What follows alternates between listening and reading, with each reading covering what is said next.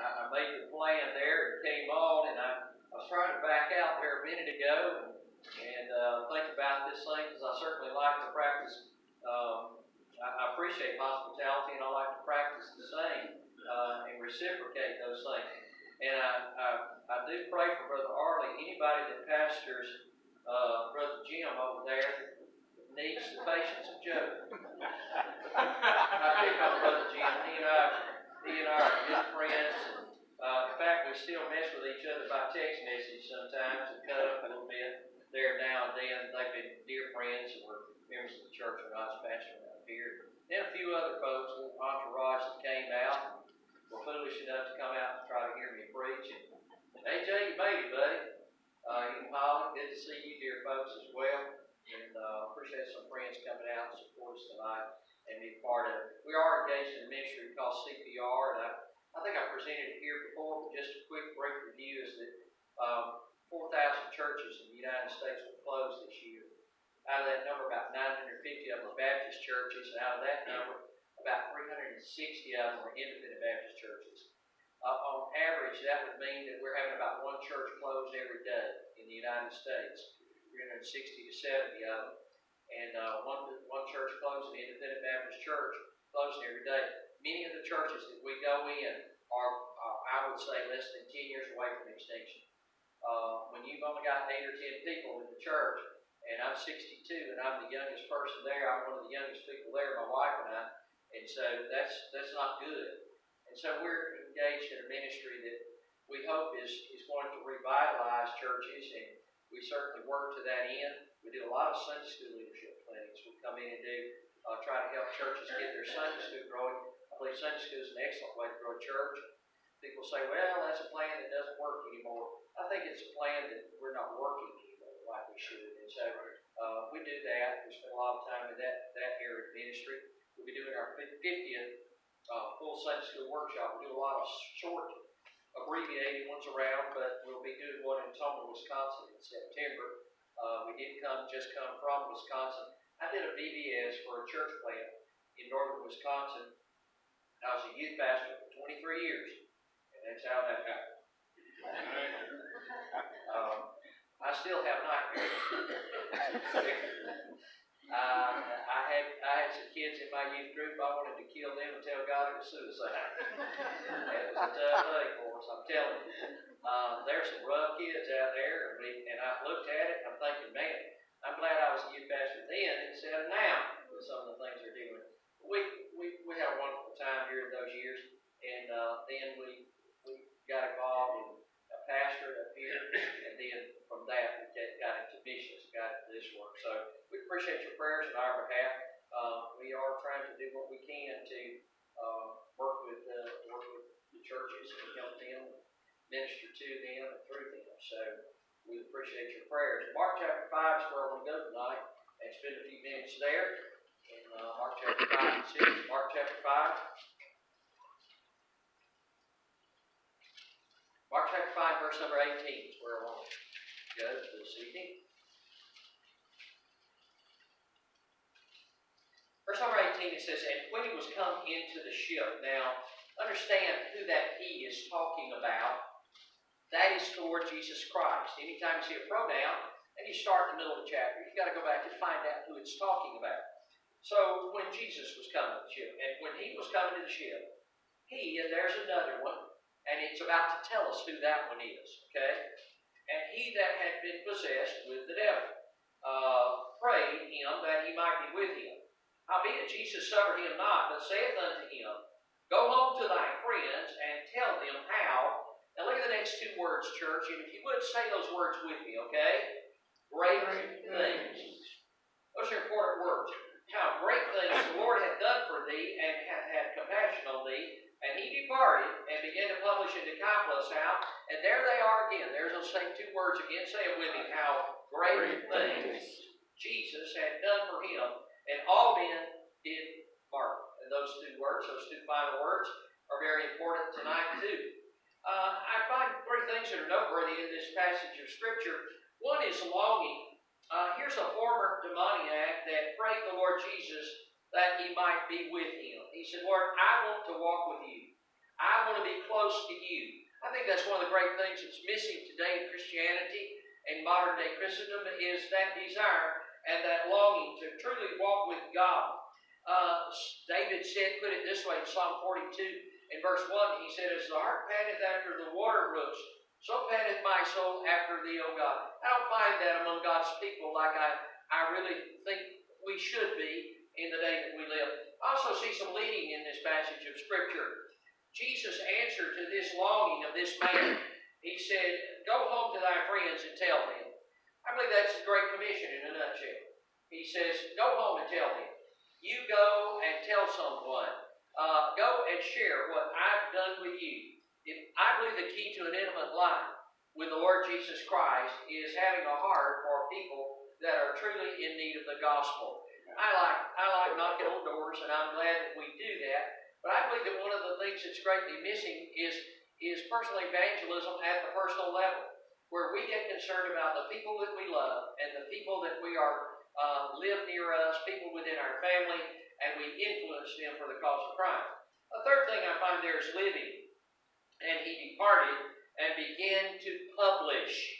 No questions asked, just obedience. Just, Lord, if that's what you want, and if that's the thing that you say is important, and the thing that you say is critical, then, Lord, I'm certainly going to step right up and do that very thing. It's very difficult these days to get new converts to come to maturity in Christ. We're just distracted, and we've got so many things going on in our world in these days, and we just don't seem to follow through on our growth in things. And too many believers today, even long-term believers, are living in what I call Christian mediocrity. They're content to simply kind of drift along, and they're not really seeing a lot of growth in their life, and they've been pretty much where they are in their walk with God for many years, and I just call it Christian mediocrity. But notice those two phrases that we singled out tonight, great things and did marvel. Wherever the Lord Jesus Christ went, he performed miracles. He transformed lives. He changed people. The Gospels, in fact, are only a sampling of the miracles that the Lord Jesus performed. In fact, in John chapter 21 and verse 25, John put it this way, there are also many other things which Jesus did, the which if they should be written, every one, I suppose, that even the world itself could not contain the books that should be written. Amen. In other words, the Gospels are simply a sample. It's not everything. It's not a complete catalog of all that Jesus did. I believe that there were literally thousands of people that Jesus healed and that he transformed their lives and families that he helped and amazing things that he did. And Mark chapter 5 gives us a sampling of three of those miracles that took place. The first is the maniac of Gadara that was free from a legion of demons. I once preached a message to our teenagers years ago called A Crude Dude in the Nude about this passage of Scripture there. God took this maniacal, naked savage of a man and set him clothed and in his right mind and just longing to follow the Lord Jesus Christ. You see, the Lord Jesus had the power to free people from the power of sin and Satan. And then there's a woman further in the chapter that had an issue of blood. And in a simple act of faith, this woman touched the hem of Jesus' garment and was made whole. She was delivered from something, a malady that had bothered her for many years of her life, and suddenly she was free from pain and misery. See, the Lord Jesus could free men from the power of sickness as well. And then there was Jairus' daughter that was raised literally from the dead. An amazing miracle that Jesus did. Here's a man that desperately needed help for his little girl. There's maybe some of you, you say, preacher, I've got a daughter, or I've got a son, or I've got an offspring, a child, and I desperately need some spiritual help for them tonight. I'd sure like to see them. They're dead in trespasses and sin. And I'd sure like to see them born again to new life in Christ.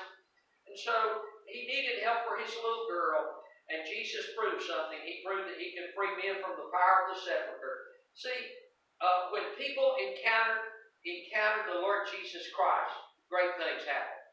Amazing things took place there. Lives were salvaged. Families were helped. People found hope that had no hope before. And it was so everywhere that the Lord Jesus went It was a pattern of his ministry here on this earth. This is the same Jesus that we serve today. This is the same Lord that you and I serve. The Lord Jesus Christ, that is a miracle-working God. A God that does great things. Perhaps in a different way in things today, that we don't have the sign gifts that we had during Bible times and those things. But yet, still, a God that does great things there. He's still able to transform lives. Amen. He's still able for people to come down to an old-fashioned altar and find conversion, find hope in Jesus Christ, and their lives be transformed. He's still able to take an old drunk and save him from the guttermost to the uttermost. Amen. Amen. He's still able to do those things. He's still able, when God's people get on their faces and begin to pray and seek the face of God, He still answers prayer. He still does those things. Great things happen when Jesus shows up. Amen. When Jesus comes to town. But as we move to the next chapter and pick up some verses there, we're going to find that Jesus is coming to his hometown of Nazareth. And you and I look at that and we say, boy, he's going to be well received there. They're going to roll out the red carpet for him. They're going to host a parade. They're going to give him the key to the city. All of those things are going to take place. I'm telling you, a hometown son is coming back, the Savior, the Messiah, and they are going to really, this is going to be an amazing time. But look in Mark chapter 6 and verse 1. And he went out from thence and came into his own country, and his disciples followed him. And when the Sabbath day was come, he began to teach in the synagogue, and many hearing him were astonished, saying, From whence hath this man these things? And what wisdom is this which is given unto him, that even such mighty works, and look at those two words, church, mighty works. Aren't those words very similar to those words, great things? Sure. Very similar in idea and concept. Such mighty works are wrought by his hands. Is not this the carpenter, the son of Mary, the brother of James and Joseph and of Judah and Simon? And are not his sisters here with us? And they were offended at him. Sounds like politics today. Say amen right there. But Jesus said unto them, A prophet is not without honor, but in his own country, and among his own kin, and in his own house. And he could there do no mighty works. Look at those words. Now, before he was doing great things, before there were mighty works, but now no mighty works. Save that he laid his hands upon a few sick folk and healed them. And in the previous verses, Jesus marveled. In the previous verses, the people marveled. But here in this verse, he marveled. Amen. Jesus marveled. Amen. Because of their unbelief, and he went round about the villages teaching. Now, you and I would have expected this to be the high point of Jesus' ministry. We would have expected that scores would have been converted, that thousands would have been healed, that revival would have swept through the city, that God would have done an amazing and miraculous thing in that particular place. But here the Bible says that Jesus could do no mighty works. Certainly not like the things that he had done in other places and elsewhere. Oh, he did a few things of minor significance and healed a few sick folk, but certainly nothing compared to what he had done in other locations. And certainly nothing that was worthy of the great power that he certainly had and possessed. He taught the same truth that he taught everywhere else. And perhaps with even more passion than he had at other places, because after all, this was his hometown. And these were people that he knew, some of them since his childhood. And no doubt he longed to do great works there. He longed to do the great things, the mighty works. And Jesus was the same. I mean, the message was the same. The life-changing power was the same. The love for souls in need was the same. All of those the same. And yet, Nazareth was somehow different. No mighty works. Something in Nazareth restrained the Lord Jesus from exercising the power and the majesty and the ability and the help that he was exercising in other places. Something there kept him from doing the great things. And I wonder if there's not a message in that for us to do today, because I believe that God still desires to do great things in our lives. Amen. I believe that God still desires to use us, and that God desires to do great things in our churches. But sadly, a lot of people today that have been saved for a very long time cannot really tell them anything greater, any great things, or any of those mighty works that God has done in their life. They've relegated those things to the preachers and the missionaries and that certain select group of Christians that are the ones that stand and give amazing testimonies of how the Lord is working in their lives and how God is using them to see their friends converted and how God is doing great things in their work. They somehow feel that those things are for those special people, but yet they are not related to them, that they don't live on that same plane. And yet, believe it or not, friends, you and I have the same privilege of prayer that D.L. Moody had. While he was a great man of God, it was not something that he had a special relationship that God saw something different in him than he did in us. We can come to God and pray in the same manner, and God will answer us just as much as he will anyone else on this planet. And so it is that a lot of churches and a lot of churches also are operating in what I would consider the realm of mediocrity. Where are the great revivals that once characterized our movement as fundamental independent Baptists? And where are the altars that are filled with those who come to what the old timers used to call the mortar's bench and get down here on an old-fashioned altar and weep over their sin? And where are those lost sons and daughters that some praying mom has bathed the throne of God for their soul, and they come running down the aisle and they're saved and say, thank God that somebody prayed for me? Where are those friends and neighbors and those that we've influenced? And where are those people? Where are the great revivals? Where are the altars that are filled? And why don't we turn the world upside down like they did in the book of Acts? We read how they turned the world upside down, just those few disciples in the book of Acts. And why is it that we can complain about all the things that are going on in our land, and with as many believers as we have in our land, we can't turn America upside down for the cause of Christ anymore? I wonder. The book of Acts, I understand, it's a book of transition, and we don't get our church doctrine from it, but nothing in the scripture forbids us from having the same devotion, the same consecration, and the same level of commitment that the people in the first century had for the Lord Jesus. I want to see God do great things in my life personally. I really want that.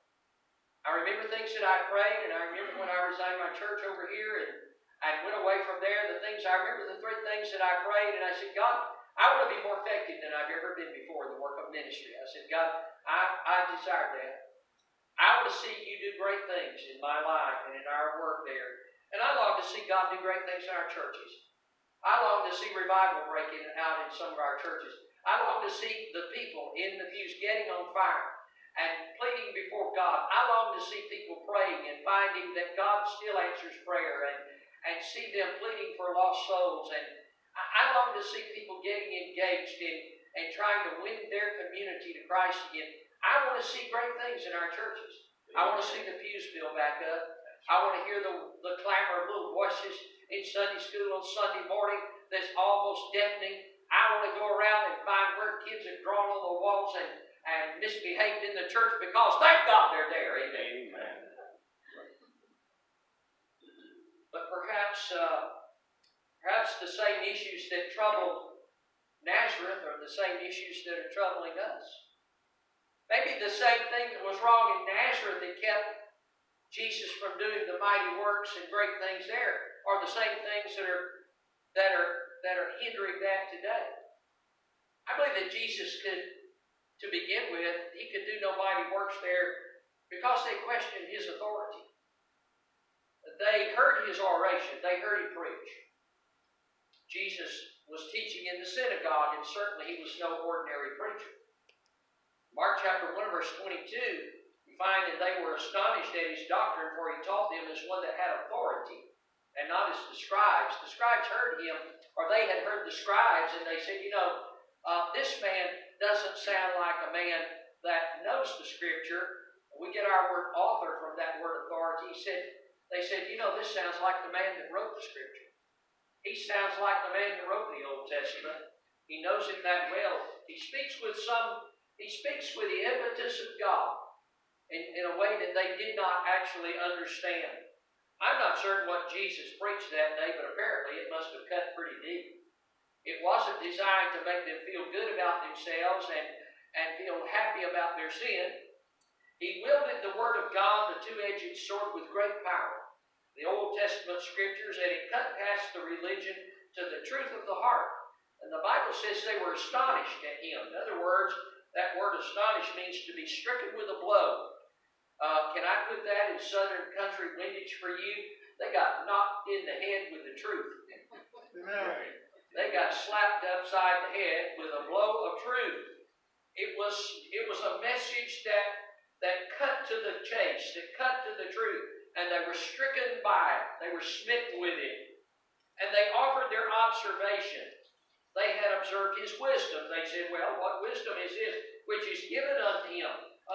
No doubt. They said, there's no doubt this man is intelligent. He's well informed. He turns a phrase very well. They had certainly observed his works. There was no undeniable proof that supernatural things followed this man.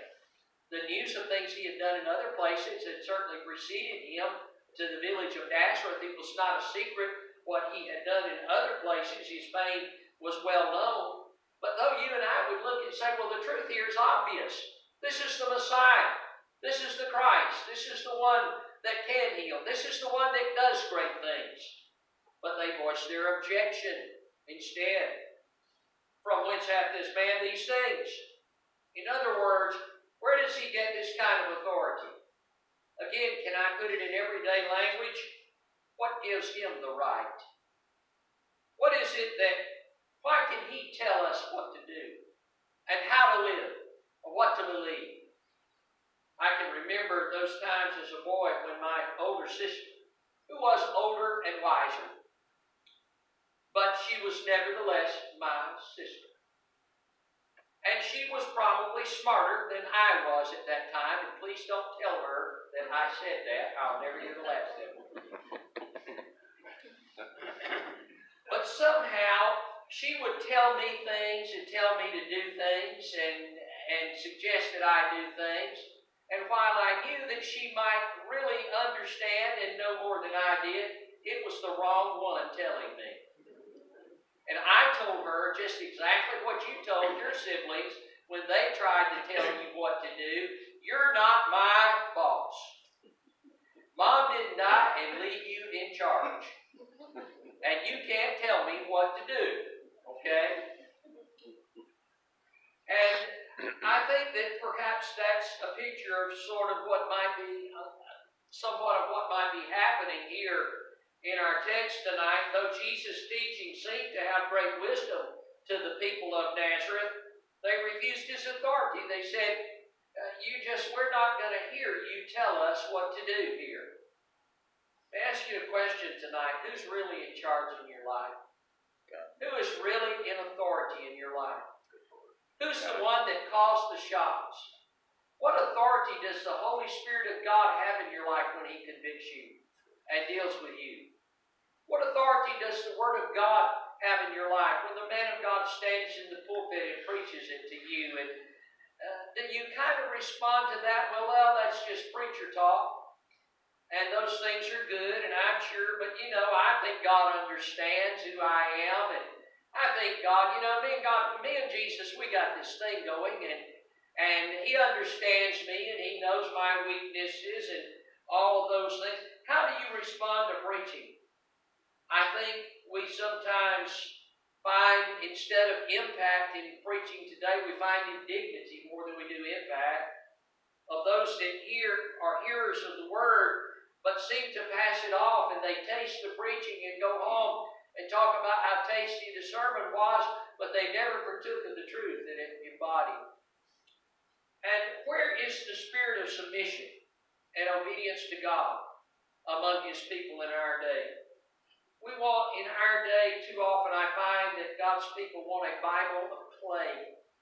They want a scripture, a Bible that can be shaped and molded and pressed and conformed to fit within the framework of what they desire and what they believe and what they want and the standards that they have set or not set for themselves. And they want to fit God within to the mold of what they desire and what they want. And they arrive at church knowing what they believe and saying, I already know what I believe. I'm here to listen, but I can sort it out. And as the old farmer said, he said, I didn't pick the bones out. You'll just have to eat the meat and throw the bones away. And we handle the Word of God in that way. We take the meat, we treat it as a library book, and we check it out when we think we need it, and when we don't, we replace it in its place on the shelf and deny it the authority that it really deserves in our life. We make some areas of our life off limits. Oh God, I'll let you do that. I'll let you have authority in that area of life. Why, I'll let you have authority in this area, but Father, when it comes to this other area over here, and when it comes to submitting in the area of personal holiness and my own personal standards, I would not choose to do that, Lord, and you're just going to have to understand me. Christ certainly has a right to authority in my life, doesn't he? Amen. He has a right to authority in our lives. 1 Corinthians chapter 6, verse 19 through 20 says, what know ye not, that your body is the temple of the Holy Ghost, which is in you, which ye have of God, and ye are not your own. You don't belong to yourself if you're saved. For you are bought with a price.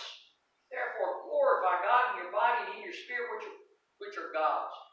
He said, listen, I insist on authority in your life. We belong to Him by creation, but we're bought with a price. See, the Lord Jesus not only wants to be your Savior, He truly wants to be your Lord as well. Amen. And yet God will never force that on you. God will never put your hand behind your back like we did when I was a kid and twist that arm and say, say, uncle, give in to my will. Give in to the things that I desire. Now I will say this, God knows how to chasten us. He knows how to skin us when we need it, and God has done that to me. And if you've been saved very long, if you're a child of God, and you've been disobedient a few times, and God stood stick to you. Right. And straightened you out very good. Amen. And yet, He never forces things on us. We always have that choice. In Romans chapter 12 and verse 1, he says, I beseech you therefore, brethren, by the mercies of God, that ye present your bodies a living sacrifice. God doesn't say, I'm going to force this on you. I'm going to insist on a spirit of sacrifice and surrender on your life. I'll settle for nothing less. You present your body. If you offer it, and if you're willing to give that, and God gave us a free will, a choice that we can make. We are not hyper-Calvinists. Romans chapter 6 and verse 13. Neither yield ye your members as instruments of unrighteousness unto sin, but yield yourselves unto God as those that are alive from the dead. God says you have a choice about those things, and they claim it offended them. Doesn't that sound so much like our world today? Everyone is offended. That's right. And they come to church and they're offended. And they hear the Word of God, and you've had folks come to your church here, and they're offended. Oh, this church is preaching too harsh. Oh, the gospel here. I know your pastor. I know he preaches right. He's too harsh. Oh, he stepped on my toes, and I'm unhappy with that. And they were offended. That word offended is from the word scandalizo. That's an interesting word. We get our word scandal from. Scandalous. And they said, Lord, for you to ask this level of submission, this level of our time, our talent, our treasure, our loyalties, our love. If you want, Lord, for you to ask first place, to come to here and ask first place in our lives, that's a scandal. That's scandalous. See, understand this. Salvation will never come to you, and I don't know everyone here. I'd like to think everyone's saved. But understand this. Salvation will never come to you or anyone else unless you're willing to accept a very offensive viewpoint about yourself. that you're a sinner. You'll have to admit your sin. One of the hardest parts in getting someone to come to Christ and sharing the gospel is getting someone to understand that they are lost and without a Savior, that they are a sinner. And you, as a child of God, once you're saved, you will never see the mighty works that God wants to do in your life as long as you insist on a Christianity that never inconveniences you or offends you. But I've got to hurry on, not only because they question His authority, but because of their familiar association with Him. He was, in their eyes, pretty ordinary. He was a hometown boy. Jesus had spent 30 years of His life there, the better part of that. They'd seen Him, they knew His character, His integrity, His piety. Only the carpenter, they said, I can hear it now. I know who that is. Him and Joseph built that addition on the back of our house years ago. He was just a kid then, but he made a good carpet. He did real good. I tell you what, I could give him some work while he's in town. Oh yeah, hey listen, I got some plows he carved out and made for us, and I'm telling you, he really knows how to do that. He did well. We're still using those things. I know Jesus, He's the carpenter. Isn't that Mary's boy? And that was not a statement of respect. It was a derogatory statement. What they were saying is, isn't that the illegitimate child that Mary was expecting whenever she met Joseph? Isn't that son of her ill, sinful living? We played with him as a child. I remember Jesus and we played together out in the streets when we were boys. I remember who that is. Why, oh yeah, he played with my kids. They played stickball out here in the streets. I know who that is. That's Jesus right there. See, Christ was known to them, but He was not known in a very special way. There was no splendor in the way that they knew Him.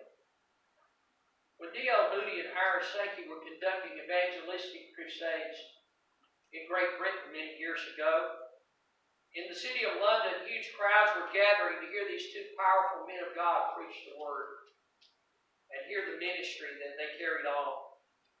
But they got news. Moody got some news that greatly disturbed him. He learned that the gypsy people were being restrained by the London bobbies, the London police, that they were not being allowed to attend the meetings because they were pickpockets and they might disrupt things, and they certainly did not want a criminal element present. And so they were not allowing the gypsies to come to the meetings. Moody was greatly disturbed, shared the news with Sankey, and they made a decision that these people needed the gospel as much as any others, and perhaps worse. And they chartered a carriage one evening and from the local livery, and they went out to Epping Forest to conduct some meetings. There at Epping Forest, the gypsy people greeted them with great admiration. The little children gathered around them, and they had seen the sketches on the cover of the London papers, and it was such a wonderful welcome, and they preached, and God moved, and some were saved. It was a wonderful evening there. And finally the time came for them as the sun was setting, and they were going to leave and head back to the city. But before Moody could drive the carriage away, Ira Sankey looked, and his eyes fell to glimpse on a little gypsy boy, a little brown-faced and dark-eyed gypsy boy along by the side of the carriage, looking up with a longing face. Ira Sankey said, Brother Moody, if you'd hold up just a second. And he reached out and he placed his hand on the head of that little boy. And he said, Oh God, if this little lad has never been born again and never been saved, will you save him by the marvelous grace of God through the blood of Calvary? And Lord, will you call him then to be a mighty preacher of the gospel? They went on that day, and many years passed by. In Great Britain, there was an evangelist that was preaching to tens of thousands of people. The news came to America that he was doing this, and that he was coming to America to hold crusades here in the United States.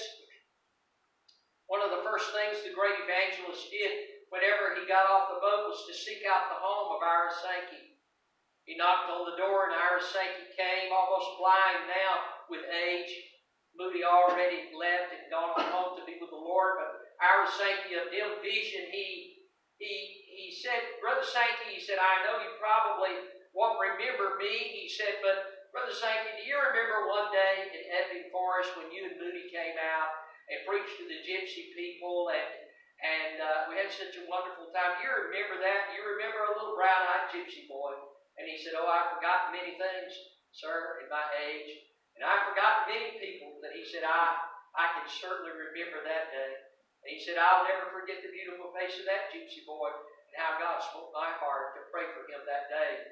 He said, Brother Sankey, my name is Evangelist Gypsy Smith, and I am that boy that you prayed for that day. Gypsy Smith was a powerful preacher, preached with the power and unction of the Holy Spirit of God, and thousands were converted through his ministry. He's one of the old great evangelists, and one night, Gypsy Smith, at the age of 80 years old, years later, was preaching under the anointing of the Spirit of God.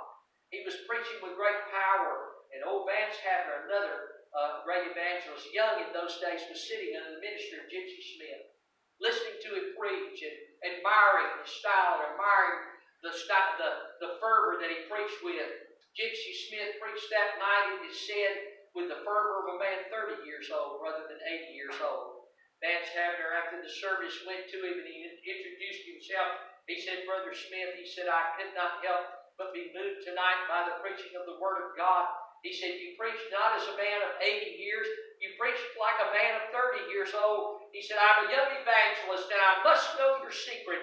I want to know what keeps the Word of God fresh in your heart. I want to know what keeps the passion and the fire in your soul. I want to know why God keeps using you and blessing you. I want to understand those things. Old Gypsy Smith looked at him. He said, I can tell you that, Brother Havner. He said, ever since the day that I first met the Lord Jesus as my Savior and called Him Lord and Savior, ever since I came to know Him years ago, I have never lost the wonder of it all. Old Al Smith heard that story and wrote the song, I have never lost the wonder of it all. I have never lost the wonder of it all. Since the day that Jesus saved me, and a brand new life He gave me, I have never lost the wonder of it all. Amen. Can I tell you what's wrong with us in our day? We've lost the wonder. That's right. We've lost the wonder. Most of what we do for God is more routine than it is passion. We know what to do. We know the words to say, the things that we can do, the things that we shouldn't do. And we serve Him more by habit and routine than we do because of the great passion that burns within us. We've become so familiar with the great Christian doctrines that they're no longer great to us. We get accustomed to preaching, and we're no longer moved, and we do not visit the altar. And we do not change. We simply come. We need to see the Lord Jesus Christ in His glory again. We need to see Him something like Isaiah did when he said, I saw the Lord high and lifted up. We need to see Him like John did whenever he said, Behold the Lamb of God that taketh away the sin of the world. He must increase. I must decrease. Amen. One thing further tonight as we move forward, they questioned His authority. And because of His familiar association, but third and last tonight, because they doubted His ability. The reality was that Christ had the power to do anything that He might have desired to do that night, that day. He certainly would have done in Nazareth as much or more than He had done in other places. But with that reality came rejection from the people. Unbelief. They had no faith. Mighty works only happen in the lives of God's people whenever faith, man's faith, meets God's ability.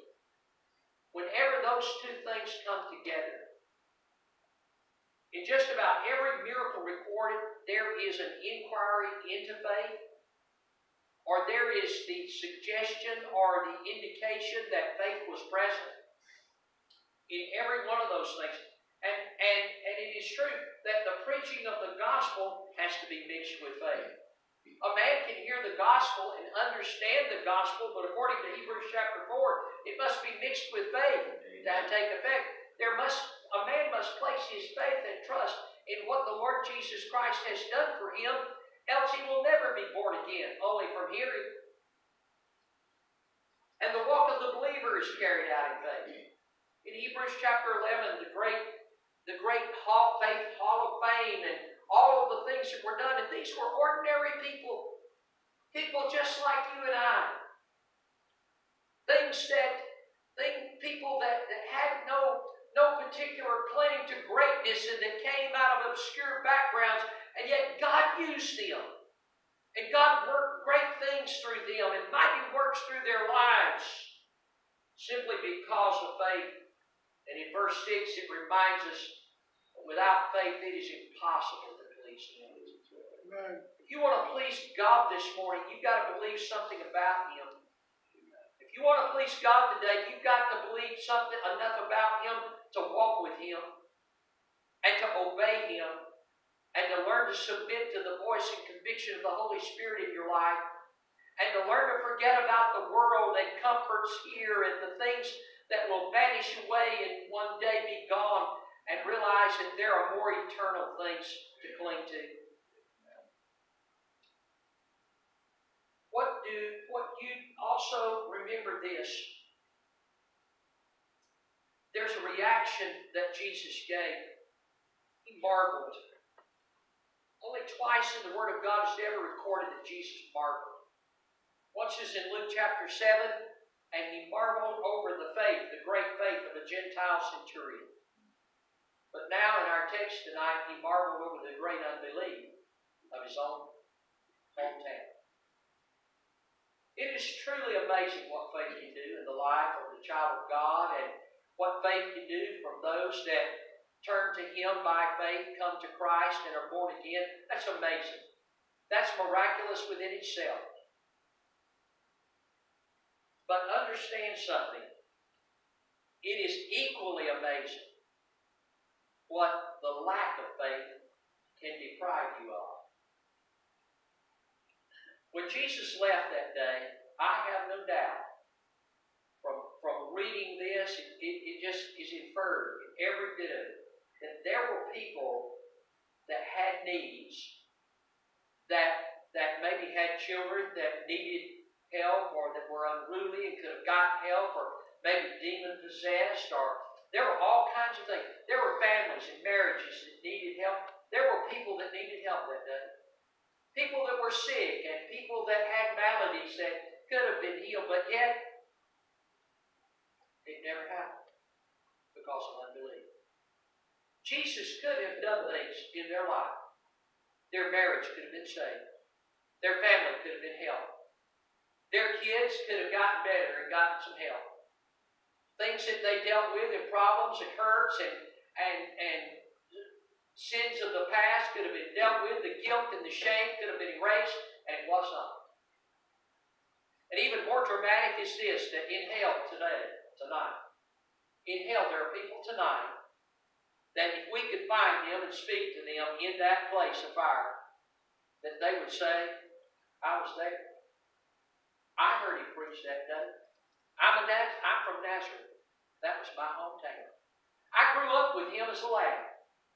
I was familiar with him. I know him. I heard him. I would recognize his voice if I heard it again today. And I would not accept him.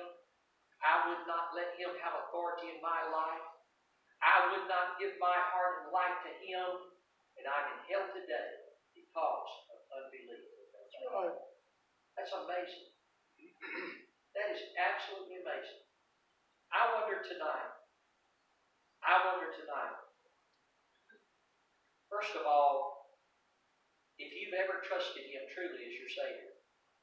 Yes, I know that this is a church, and in my book, knowing knowing Brother Harley as long as I have, and knowing your church and having attended here at different times when we're in town and preached to you before, I know the character and the quality of this church. And I know that probably most of you are saved, but I also know that Judas hid among those that were the disciples, was a stranger, spiritually speaking, among them. And I know that maybe that tonight there could be someone here that really has just never really, absolutely, truly been born again. But even more, church, wouldn't you like to see God do some great things in your lives? Amen. As an individual. Wouldn't you like to see God use you to fill some pews? And to bring the church to overflowing? Wouldn't you like to see revival break out in Painesville, Ohio? Wouldn't you like to see God use you? Say, preacher, I know somebody's lost. I got a son, a daughter, an aunt, an uncle, a nephew. Preacher, I've got people that I really care about that are lost. Wouldn't you like to see God do a great thing and use you and allow you to be the one to lead them to Christ? What do you want God to do in your walk, in your life, and in your church believers tonight? I wonder if you'd do something with me. I wonder if you'd stand with your heads bowed and your eyes closed. And I wonder, I don't know how you like invitation, if our brother would play something, play just a verse. Let